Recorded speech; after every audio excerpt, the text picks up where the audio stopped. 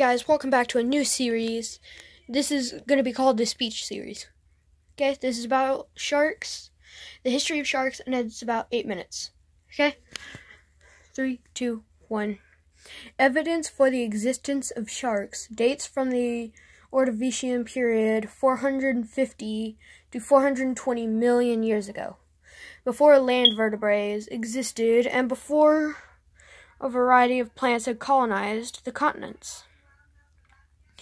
Only scales have been recovered from the first sharks, and not all paleontologists agree that these are from true sharks, suspecting that these scales are actually from those of Thelodont agnathens. The oldest generally accepted shark scales are from about 420 million years ago, in the Silurian period. The first sharks looked very different from modern sharks. At this time, the most common shark tooth is the calodont, a style of thin tooth with 3 tines like a trident, apparently to help catch fish. The majority of modern sharks can be traced back to around 100 million years ago. Most fossils are of teeth, often in large numbers, partial skeletons, and even complete fossilized remains have been discovered. Estimates suggest that the sharks grow tens of thousands of teeth over a lifetime, which explains the abundant fossil. The teeth consist of easily fossilized calcium phosphate and apatite. When a shark dies, the decomposing skeleton breaks up, scattering the apatite prisms. Preservation requires the rapid burial in bottom sediments. Among the most ancient and primitive sharks is Cladocelacea, from about 370 million years ago, which has been found within the Paleozoic strata in Ohio, Kentucky, and Tennessee. That point in Earth's history, these rocks made up the soft bottom sediments of a large, shallow ocean, which stretched across much of North America.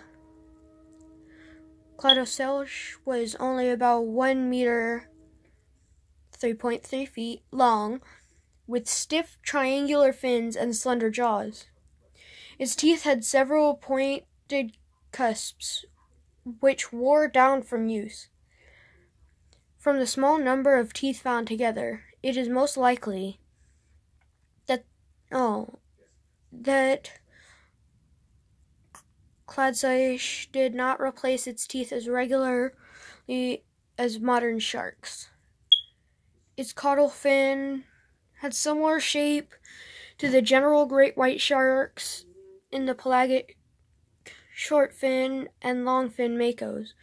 The presence of whole fish arranged tail first in their stomachs suggests that they were fast swimmers with great agility. Most fossil sharks from about 300 to 150 million years ago can be assigned to one of 2 groups. The Xenocanthidae was almost exclusive to freshwater environments. By the time this group became extinct about 220 million years ago, they had spread worldwide. The other group, the Hybodonts, appeared about 320 million years ago and lived mostly in the oceans, but also in fresh water.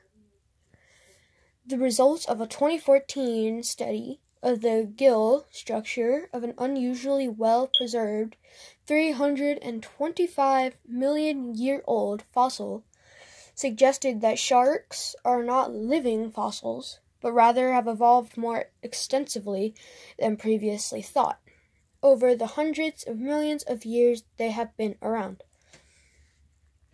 Modern sharks began to appear about 100 million years ago.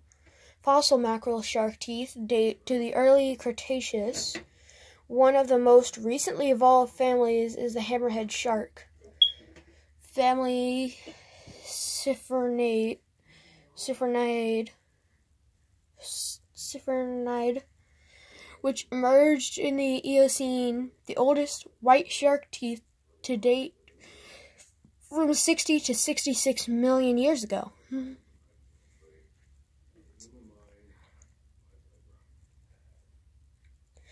Around the time of the extinction of the dinosaurs and early white shark evolution, there are at least two lineages.